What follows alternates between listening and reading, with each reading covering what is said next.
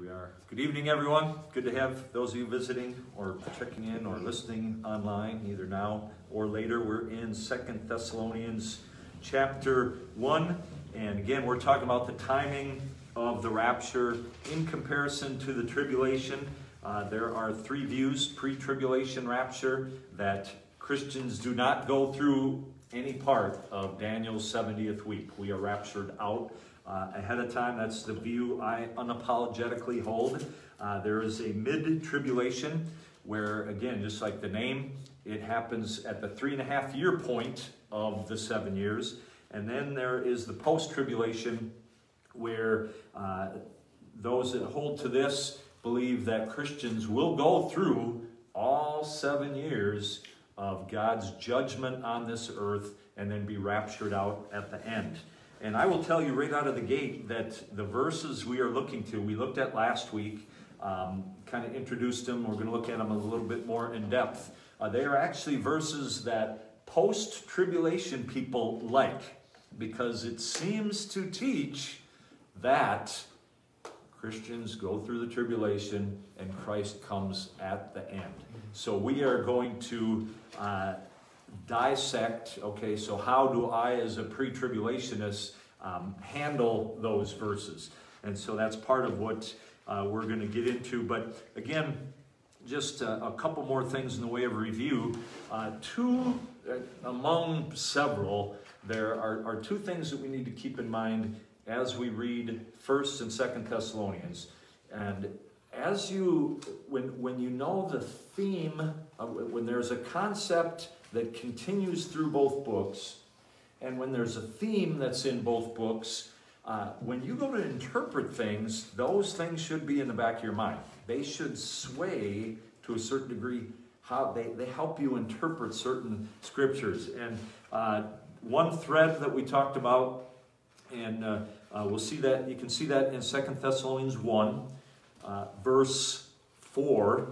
2 Thessalonians 1, verse 4, so that we ourselves glory in you in the churches of God. We brag about you, Paul says, to other churches for your patience and faith in all your persecutions and tribulations that you endure. Verse 5, so it's persecution, tribulation. Verse 5, manifest token of the righteous judgment of God, that ye may be counted worthy of the kingdom of God, for which you also suffer. End of verse 6 talks about them that trouble you.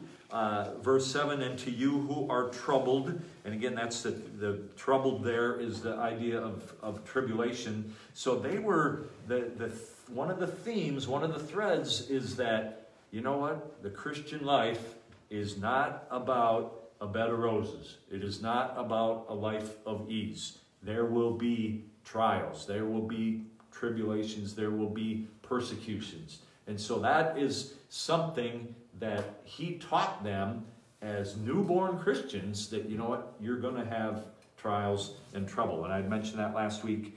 And then another reason, or another reminder, is to keep in mind why Paul wrote things. Chapter 2, so probably the same page you're on, chapter 2.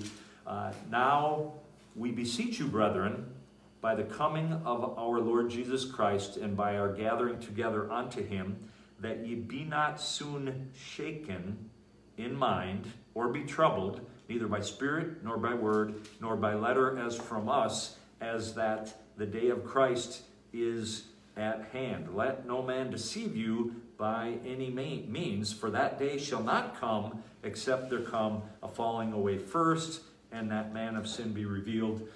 And so Paul was writing in part to clear up some confusion that they had about the day of the Lord and about the coming of Christ. I'm not going to take the time to find the verse, but they went so far as some of them were literally quit their jobs and just sitting around waiting for the Lord to come. I mean, they weren't doing anything. And Paul's like, no, you need to do things. So they were confused about, you know, in their mind, it was like, wow, the rapture came and we missed it, or the day of the Lord is at hand, and he's going to come at any moment, and so we don't have to do anything. We're just going to be, and he's like, no, these trials are not the tribulation. You're not in it. The rapture is still coming, and 1 Thessalonians 4, you don't need to turn there, but we don't want you to be ignorant about this. And then he explained the rapture, but you already know about the day of the Lord, that it comes as a thief in the night. And so they had tribulation. They were going to face tribulation, and I don't mean big T, 7 years. I mean trials, I mean persecutions. And he wrote to help them understand some of the end time things. So as we interpret then verses that are like, oh, okay, that should be in the back of our mind. Okay, first of all, the righteous judgment of God. And again, some of this is review from last week, and I like to, line upon line, precept upon precept. When we go back and review, it helps you build on, kind of like math, right? You have to keep on remembering multiplication tables and addition and subtraction, because when you do the higher stuff, if you don't have that background, it doesn't work. So, okay, wife, it's not like math, but anyway. So here's the building. So righteous judgment of God. We see in verse 6, seeing it is a righteous thing with God to recompense, pay back, tribulation to them that trouble you. God is righteous. God is just. God doesn't forget things, and you look at this life, and,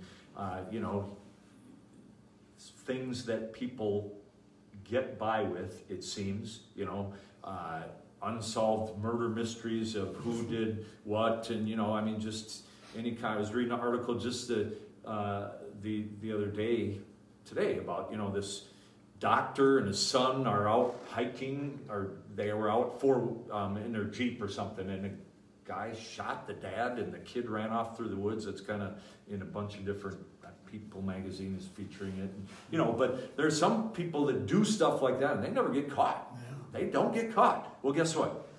They get caught. God knows. And so Paul is encouraging them, listen, they seem to have the upper hand. You are suffering for no real reason other than you're doing right.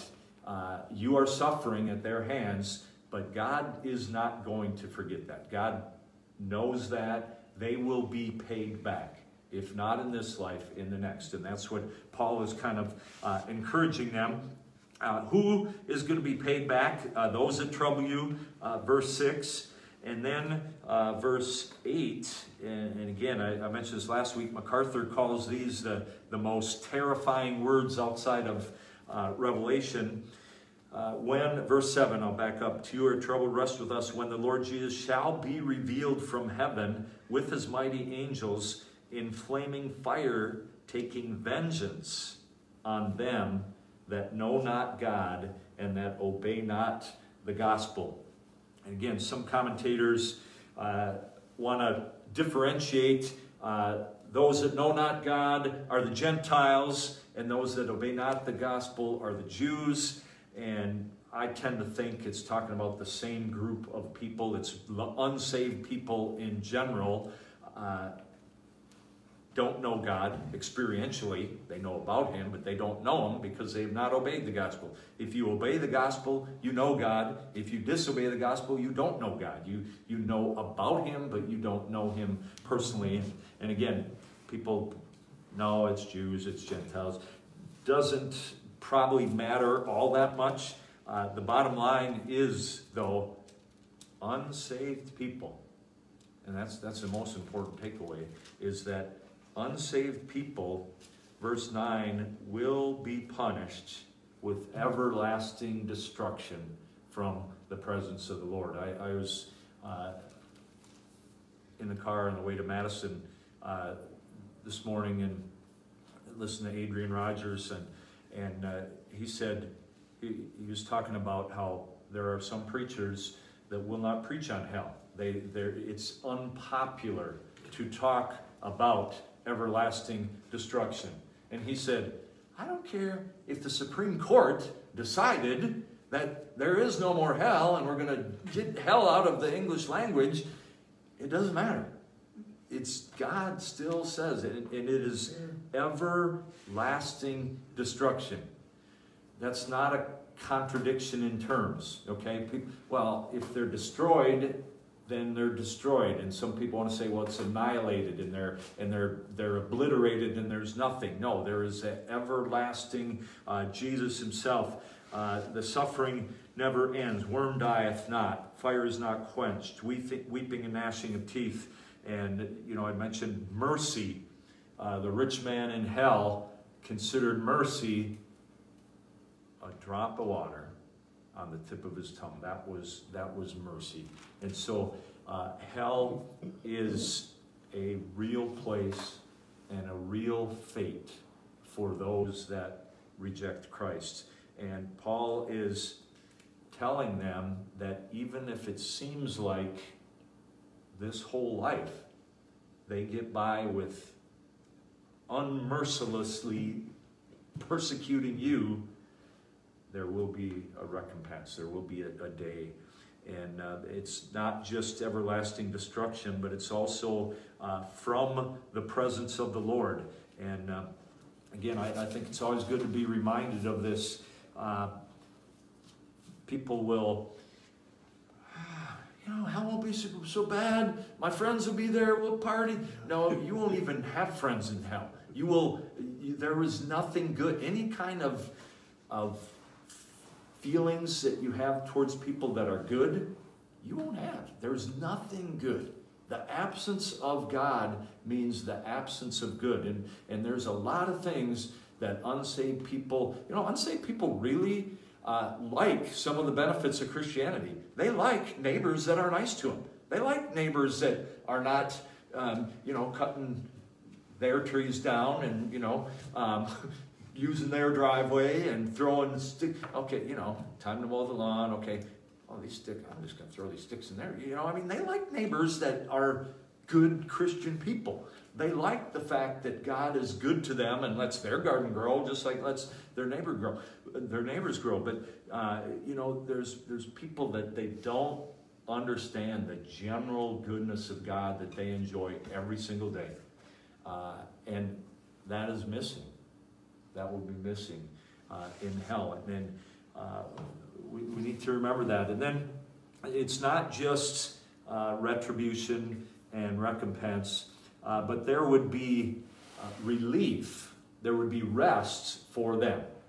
And verse 7 is kind of interesting. And I say it's interesting because I dare say I have been reading it wrong till yesterday. I just like, wow, how did I not see that before? And hopefully I can explain this to you. So keep this in mind. Paul is saying it's a righteous thing, verse 6, with God to do two things. Recompense tribulation to them that trouble you, and to you who are troubled, you get rest. You know, I've read it, it's like, okay, and to you who are troubled, rest. You know, you need to relax. You guys need to relax. So rest is looked at as a action word, a verb. Those of you that are troubled, you need to rest. Stop stressing out. Stop panicking. Relax. Okay? But that's not what the verse is saying. Rest is a noun in the Greek. So if I slow it down and put commas in there, okay, to those that trouble you, they're going to get tribulation. But to you who are troubled, you're going to get rest. You're going to get relief. And so I literally have been like reading it wrong, and it's like, no, don't you take it upon yourself to rest. Don't you relax, you rest. No, your relief and rest is what God is giving you. Here's the two groups. Those that trouble you are getting trouble. You who are getting troubled are getting relief. You're getting rest. Hope you follow that. Hopefully that I was able to convey that. So Very next is, did you say something? Very well. Oh, okay.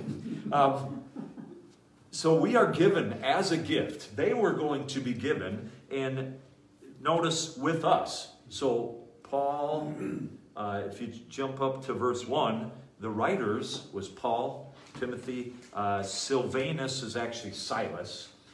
So those three men were going to get relief and rest along with them.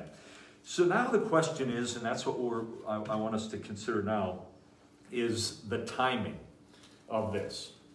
And I already mentioned earlier that verses 6 through 8 are something that post-tribulationists use as, here is what we hang our hat on. Here is proof from God's word that Christians will go through the tribulation and that the rapture will not occur until the end. And these are the verses that they use. Where are you? Verses 6 through 8. Because here's what they're saying to you. 2 Thessalonians, chapter 1, yep.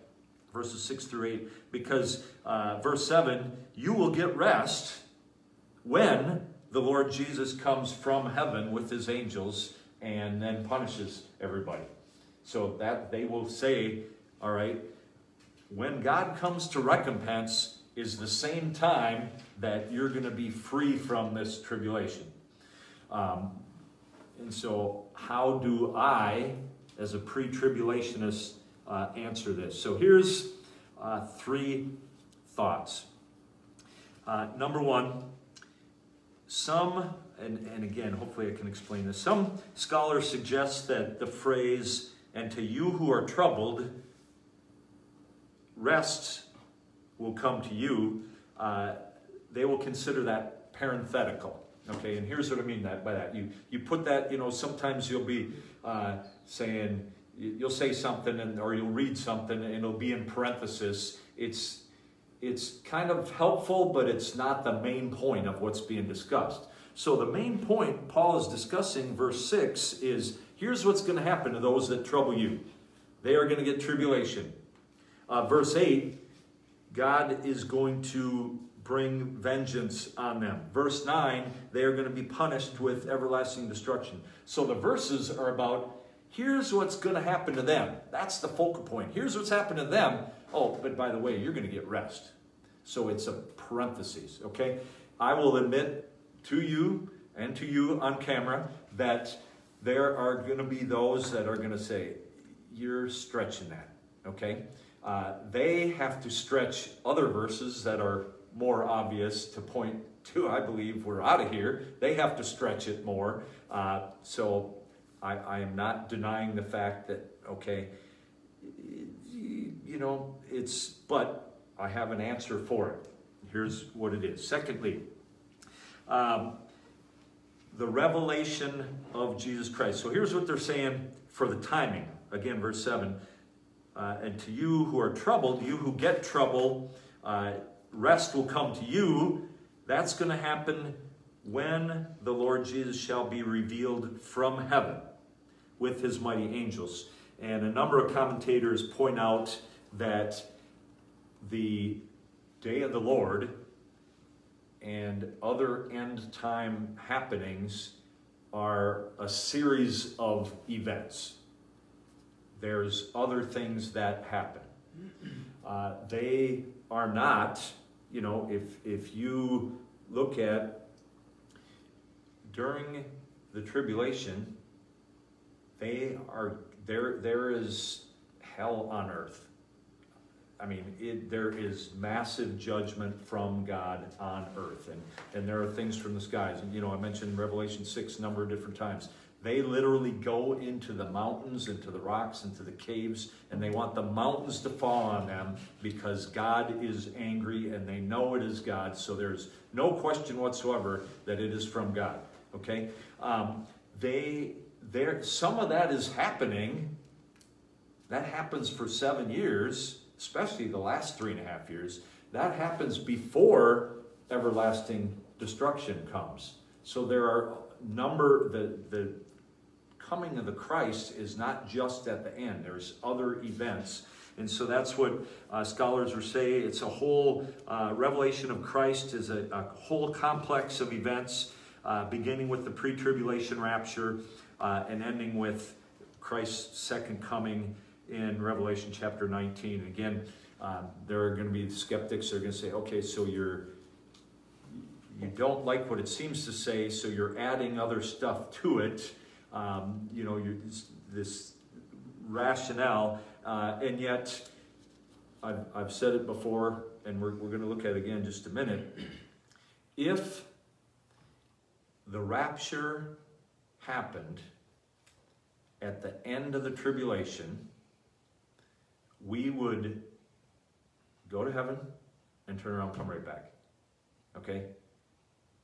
That really doesn't make any sense. But to have a post-tribulation rapture, because Revelation chapter 19, keep a finger here, or it's easy enough to find, but Revelation chapter 19, now I mentioned this before when we were talking about the church being in heaven, the 4 and 20 elders representing the church, but we know the church is on earth in Revelation 2 and 3. Jesus writes these letters to the church. The church is on earth. They're literal Ephesus, Smyrna, Thyatira, Philadelphia. They're literal places with literal people. In Revelation 19, verse number 6, and I heard as it were a voice of a great multitude, and as a voice of many waters, and as a voice of mighty thundering, saying, Hallelujah, for the Lord God omnipotent reigneth. Let us be glad and rejoice and give honor unto him, for the marriage of the Lamb is come, and his wife hath made herself ready, and to her was granted that she should be arrayed in fine linen, clean and white, for the linen is the righteousness of the saints. And he saith unto me, Right, blessed are they which are called unto the marriage supper of the Lamb. And he saith unto me, These are the true sayings of God. So the marriage supper of the Lamb, which is for the church is called the bride of Christ. That's right here in Revelation 19. So the church is in heaven to be having this supper. It's in heaven. Again, they're fine linen, they're clean and white. Verse number 11, I saw heaven open. Behold, a white horse. He that sat upon him was called Faithful and True. And in righteousness he doth judge and make war. His eyes were as a flame of fire. On his head many crowns. 13, he was clothed with a vesture dipped in blood. His name is called the Word of God. Okay, John, in the beginning, John wrote Revelation, right? John 1, in the beginning was the Word, and the Word was with God, and the Word was God. The same was in the beginning with God. The Word of God is Jesus Christ. There's no question of that. Verse 14, and the armies which were in heaven followed him upon white horses, clothed in fine linen, white and clean. Again, the same language used in verse number 8. So the church, the marriage supper of the Lamb, the church with Christ in heaven comes to earth in verse 14. Verse 15, out of his mouth goes a sword, that he should smite the nations, and he shall rule them with a rod of iron. So the church is coming with Christ to earth, and this is what we refer to as the second coming. He comes and breaks up the battle of Armageddon. So, the armies, so as we think of this, Christ is coming on a horse, armies, us, are coming with him. There are people on earth that face, verse 15, he smites the nations, he rules them with the rod of iron, he treads them with the winepress of the wrath of God. So, who is going to be more awestruck over Christ's coming to earth with his armies? The people on the receiving end or the armies that are already with Christ? Who's going to be more amazed at what happens when Christ returns? Huh? The people on earth, right? I mean, the church is with Christ. They've already been with him. They're already perfected.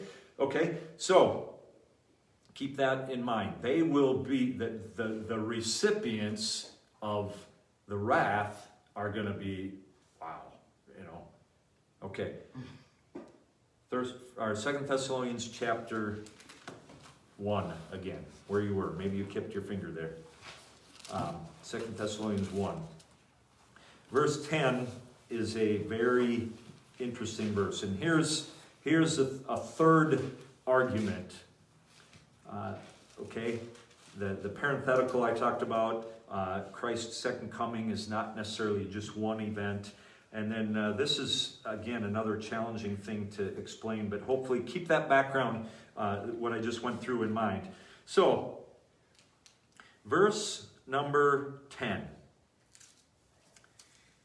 We know it's talking, for verse 9, who should be punished with everlasting destruction from the presence of the Lord, from the glory of his power. So we know verse 9 is talking about Christ. Okay?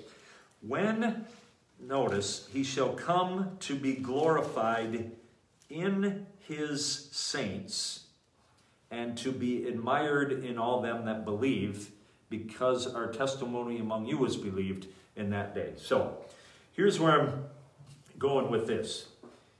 We have the little word, and I've mentioned this. You have to be careful not to take a preposition like in, or by, or with. You have to be careful not to build a doctrine on one of those, okay? Because it's very difficult to translate the Greek word en. It's difficult to translate that sometimes. So it can mean in, it can be about, it can be different. So you can't, you have to look at other verses, compare Scripture with Scripture. So, but again, I'm answering the question, okay, how do I look at this as a pre-tribulationist? What does, when he shall come to be glorified in his saints, mean? There's different ways of looking at this verse. Does it mean that the saints that are on earth are going to glorify, praise, honor, be amazed at God because their bodies are changed at that point? Or are those, and hopefully I'm not losing you on this, when he shall come to be glorified because of his saints? Okay? Think of those on earth that were persecuting Christians. Christ returns, and there's those Christians that we were persecuting coming with him. So they were amazed and awed and spellbound over Christ's being glorified, as well as those that were glorified with him. You see what I'm saying? I don't know that I explained that well, but you can, verse number 10, are the saints the ones that are amazed and honoring God, or are the people on earth amazed because Christ comes and his saints are with him, and so they are amazed because of the saints already being glorified? You follow that? What I'm saying? Yeah, no? Okay. Louise? Kinda? Okay. Let me see if I... A lot to digest. Yeah. Could it possibly mean that because of his saints being with him, and we know from Revelation 19 that's what happens, because of his saints coming with him, that they were also amazed at, wow, not just not just we're amazed because we're glorified when Christ returns. No, that's going to happen earlier. Other people are amazed at us being with Christ when Christ returns. And so here's how one man puts it. Thomas writes, in a unique sense, Christ is the glory and object of the wonder, but he shares that with us. He allows us to be recipients of that same amazement because we're with him when he returns. So again, that's it's verses that post-tribulation love. There is an answer. Some people would say, wow, you're really pushing it. But I will say this, there are verses that point to pre-tribulation, like 1 Thessalonians 4, that a post-trib has a very hard time trying to answer. Again, some people argue, well, pastor, if you're a pastor, and what if you're wrong and all your people are going to go through the tribulation? Aren't you doing them a disservice by not preparing them? And I've said before, I'm doing a disservice to not prepare you for persecution, because I believe persecution can come. I believe persecution, we've been sheltered as a country. We have not had persecution like other places have had. I want to remind you that I haven't brought this up lately, but there are pastors being fined right now because they hold church. In our country, they are being fined right now. And lawsuits are going on. There's a number of lawsuits in there's California, Illinois, Maine, I think Kentucky there might be one. So there, and it is blatant that they are targeting churches.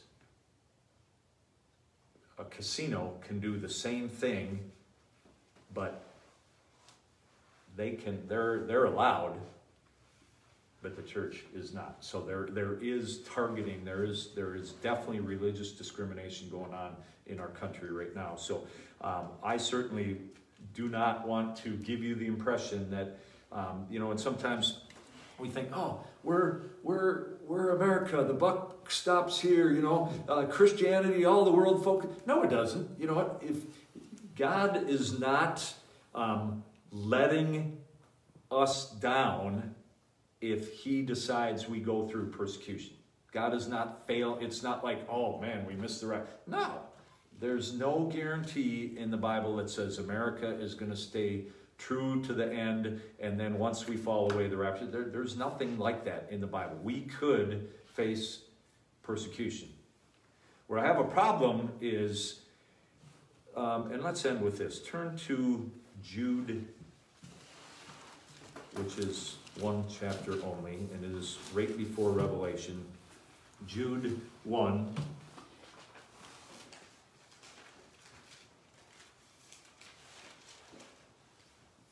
Verse 14. And again, I think Dave mentioned not too long ago the book of Enoch.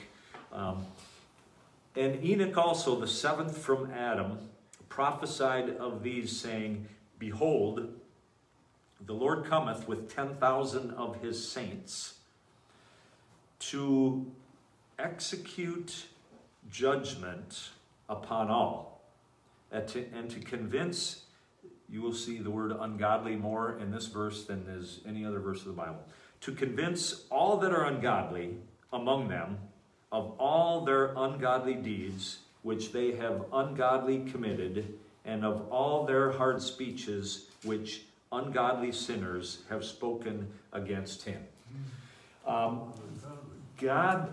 Christ comes, and when we get into the details of the tribulation, it is punishment for a Christ-rejecting world. Okay? That's what it's for. You can't escape the purpose of the tribulation. Now, part of it, I guess I should clarify, a lot of it's focused on Israel and Jerusalem because it's Daniel's 70th week. It's the last week of God's people. So there is, the focal point is going to be Israel and Jerusalem during the tribulation. But it is a time that turns the Jews back to God, but it is also a time where God is pouring out wrath on Christ rejectors. Okay? And I'm pretty simple. If we have been forgiven by Christ, why are we going to be lumped in with those who have not been forgiven by Christ and are getting punished? It doesn't pass the justice of God sense to me. It just doesn't make any sense that we're going to, our sins are gone. They're taken care of. They're as far as the east is from the west. They've been thrown behind God's back. Why would we be punished with them? And of course, the ultimate punishment we know is hell.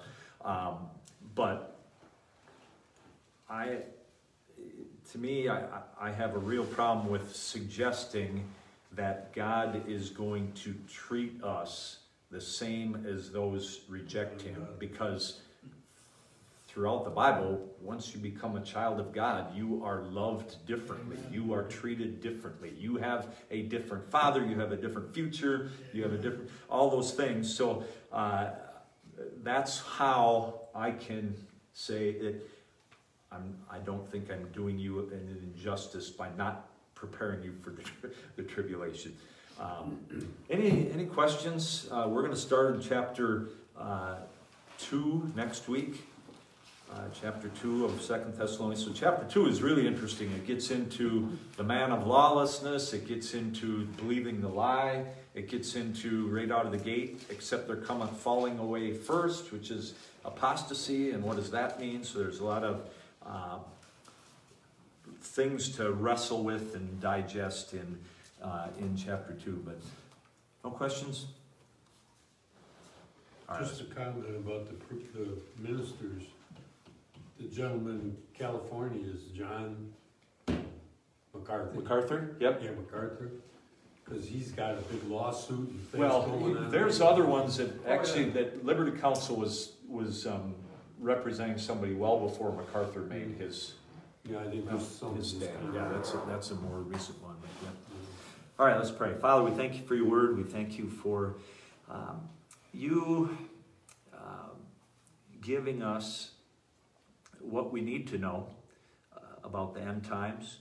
Lord, we know that there's good people that differ with us on the timing of the rapture and some of the details at your coming, and yet we certainly know from your word your character, and we certainly see the difference that you make both in the Old Testament and the New Testament, that how you treat differently your people.